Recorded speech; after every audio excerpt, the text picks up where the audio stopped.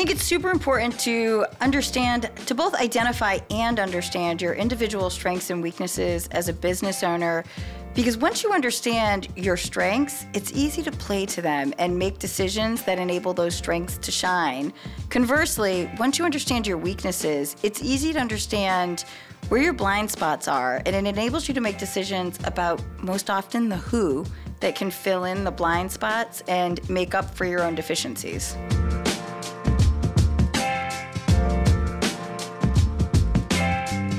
So when I took on this self-evaluation of understanding who I am as an individual and looking at both my individual strengths and my individual weaknesses, there were some things that kind of came to the top, right? So first is I'm a very strategic thinker. One of the best examples that I saw of this, and when I was really able to, it dawned on me, this epiphany, was during COVID when I had a chance to watch The Queen's Gambit. I don't watch a ton of TV, so it was a little bit of a rare thing that I sat down to binge something.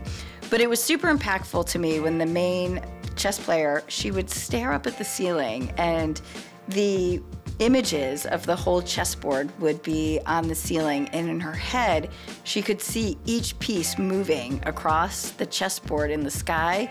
And not only was she envisioning her moves, but that invisible chessboard had the moves of her opponents as well.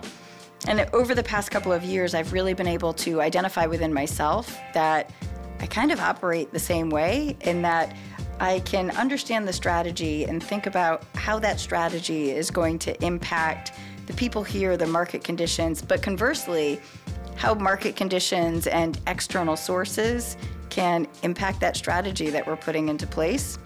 I think the next huge strength is my ability to take some calculated risk with that strategy.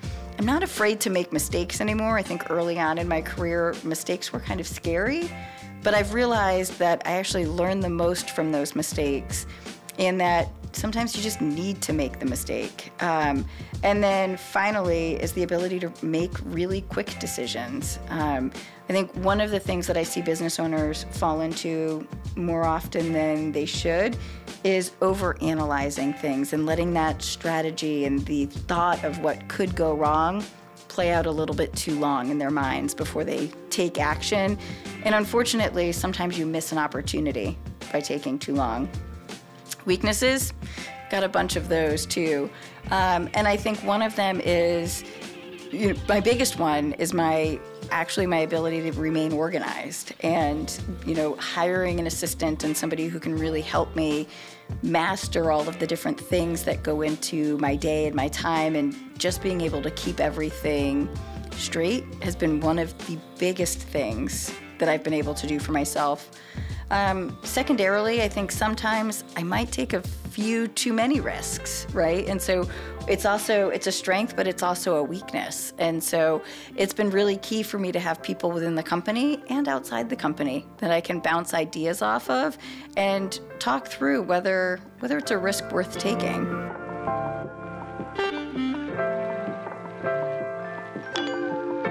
The process of kind of identifying those strengths and weaknesses, it was a longer process than I'd care to admit. I think some of it had come from working with coaches and mentors who've been able to see in me things that I don't necessarily see in myself.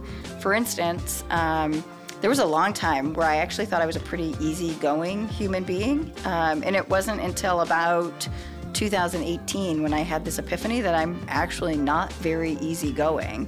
And the epiphany was brought on by somebody else. So, working with other people who have the ability to see things from a different perspective has helped me identify them. B, I think looking at where do I have successes and where do I have wins, and when somebody can stop to really step back, even at the end of a year, and assess in their own business what went well and what didn't, I'm going to bet that most people are going to see a theme, right? Is there a theme of things that happened really well in their business, and or a theme of things where they were like, shit, that didn't go as I planned, or it didn't go as well as it could have or as well as it should have. And I think that often looking at that from a 30-foot view of the whole picture put together can really help you identify your own individual strengths and weaknesses.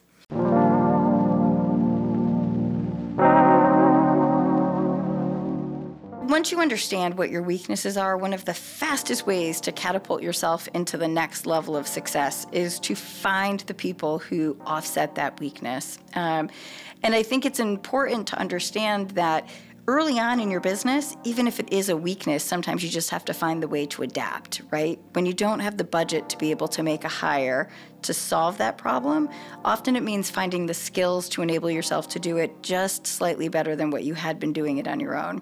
But as you develop the budget and the ability to hire folks, it becomes a process of looking at what's on your day-to-day and what are the things that somebody else can just do 10 times better or 10 times more efficiently or 10 times more effectively than what you're able to do it.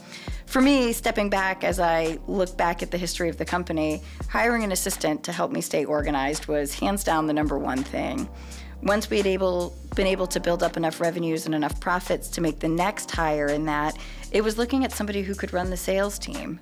Because while I love the lead gen and the strategy and that kind of stuff, I didn't love training, and I am not as passionate about sales themselves as some other folks are. So that's where Jason steps in. And as the evolution has kept going, it's been every time we get to a breaking point within the company, it's taking a step back and saying again, what's the next level? What's left on my plate that I can hand off to somebody else and enable them, give them the power and the authority to take that and play to their strengths. And then my job becomes helping everybody play to their strengths at a really high level. How do you know when you have the right person in that seat? Honestly, I think that that's one of the areas that I still sometimes make some mistakes on. And I think that there is an artistry to hiring, and part of it really comes down to not just the person, but the culture that we're hiring them into. And I can look back over the history of the company, and I'm sure many people can, and they can assess out that maybe they're not in the place that they were 2 years ago, but they're not in the place where they want to be. Or, understanding, I can look at some folks that we've hired. Inside sales would be a great example within the company.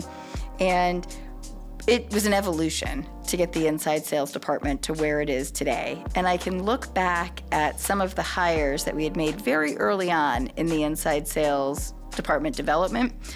And some of those people were insanely talented. And I think that they would have been the right person if the company, if it was then what it is today, both from a culture perspective, from the building out of it and getting it to the right area, and enabling them to succeed. So I think some of it is understanding that there's an artistry to making sure that you're hiring in the right areas.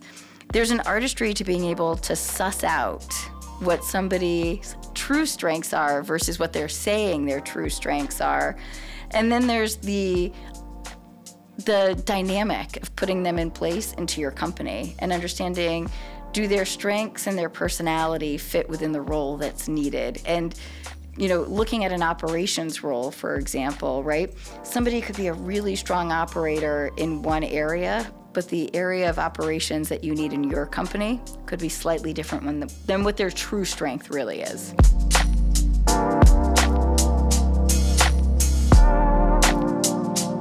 So I think that most business owners, I think we're kidding ourselves if we're not willing to admit that we've all made mistakes, whether it's understanding our own strengths and weaknesses, whether it's identifying the strengths and weaknesses of those around us, or being able to coach and mentor and guide people to working within their strengths and starting to avoid their weak areas. And I think one of the biggest mistakes that I see team owners and other business owners make is thinking that they can do it all, and thinking that there's a way where long-term they can do it all. And usually the reason is financial, that they want to save the money, or honestly that they just don't have the revenues that they need yet in order to make the caliber of hire of person that they need to really kind of offset that, right? And I think one of the things that we always say here when we're making a decision is that we're not hiring the person that we hire with the strengths for the position that it is today. We want the person to have the strengths for the position as we see it 24 months from now, 36 months from now, so that they're able to take the position in their role and grow it and keep growing with it, if that makes sense. Everybody has weaknesses, right? There's no person, and I don't think anybody would ever raise their hand and say, I have no weaknesses. But I do think that we can always offset, right? And I think what it comes down to is your desire to succeed enough to force you so far outside your comfort zone and outside your day-to-day that you're willing to do whatever it takes to offset that weakness, right? So I didn't love selling. I was not passionate about selling. I'm not a natural people person, right?